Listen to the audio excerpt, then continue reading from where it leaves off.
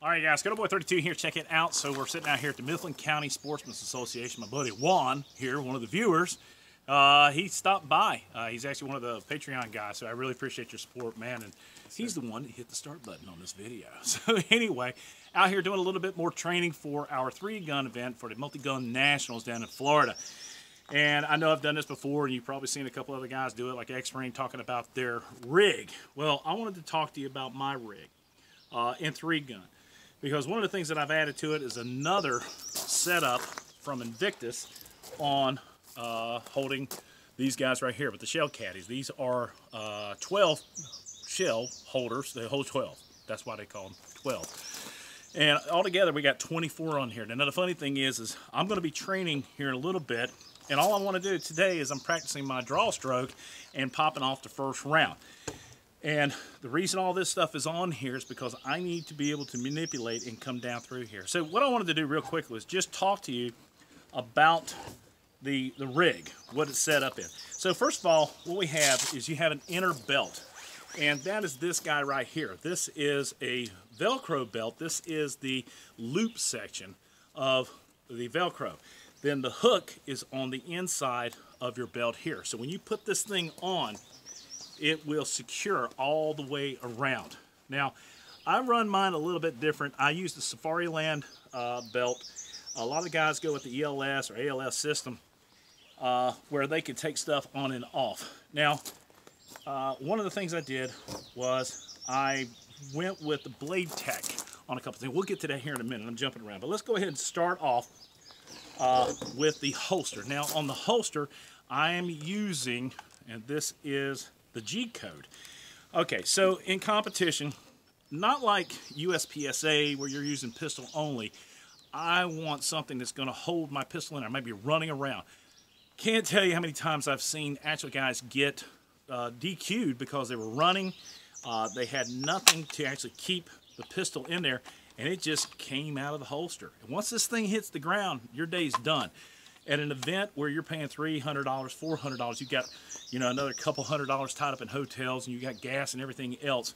Having this guy fall out of your holster will ruin a lot more than just your day. So what I decided to do, I went with the G-code, and this has the bell hoop on top of it with the release button right here.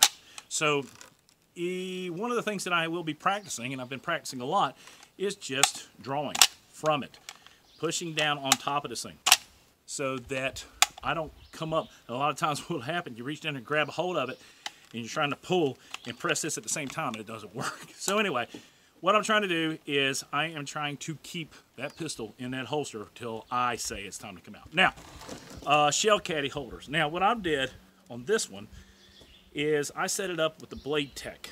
Now, I'm going to show you something here. I've also got Velcro in the back right here because I want this to be stuck to my body as well on the inner belt. Now, a lot of guys will use the ELS stuff, and what that means is they can slide it on and off. I know I like that system, but because I've got this thing with a standoff right here. I'm hoping you can see that. What I did was it's mounted low, so that the actual belt and the carrier is mounted high. So when it is on my body, this thing is actually up high like this, not down low. I don't want it down low because what I want to be able to do is bend over like this. Matter of fact, that thing might just stay on my belt like that. So to get this thing on and off, all I do is I squeeze that part and I slide it on, clamp these in there, and I'm good to go. Same thing with this guy. But you can see with the offset how much higher the center of balance is on these things, which means also because I load strong hand, I don't have as far, I'm not reaching down here, I'm reaching here, pulling up, and I mean actually on the top rack, I'm all the way up here. Just little things that I thought about that could help me down the road. All right, so not that you really need a whole lot of pistol mags, but it is a good idea. And I can't even remember if these are double alphas or who makes these.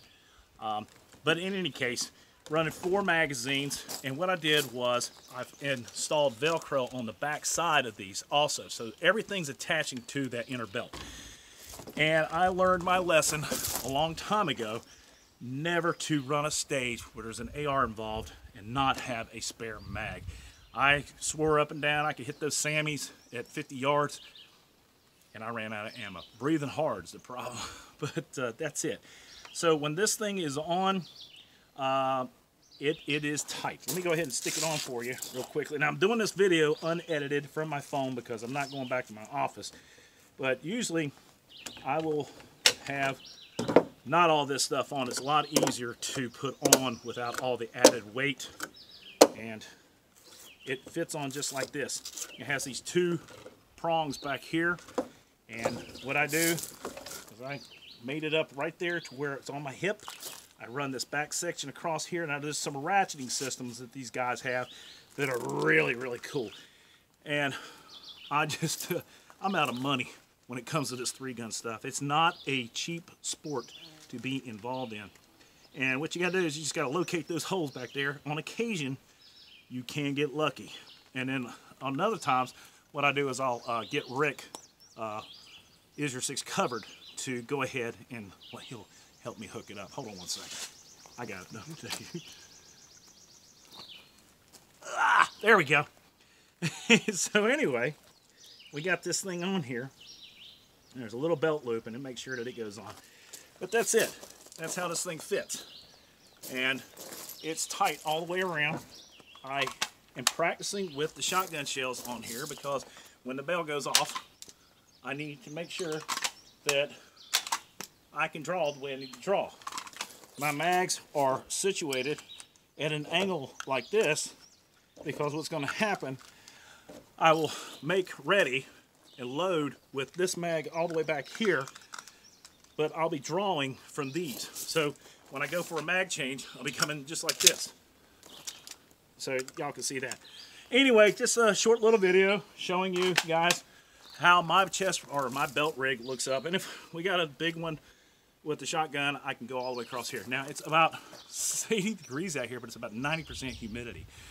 A lot of fun. I'm getting ready to go for a run as soon as we get done. We're gonna go back here, do some shooting with some pistols, and put some timers on. So anyway, with that being said, guys, I always end it like this. God bless America. God bless those men, women in uniform. It's hard to say that these days when you got bad examples like you do up there in Minnesota. And I hate that that happened. I truly do. But there's some good guys out there to protect us 24/7, and we shouldn't forget about those guys. So with a heavy heart, that's it. If you like the video, give it a thumbs up. Subscribe if you haven't already done so. Support red, white, and blue. God bless America. I already said that. Take care of you guys. I'm out of here. Hey, Juan, hit the button.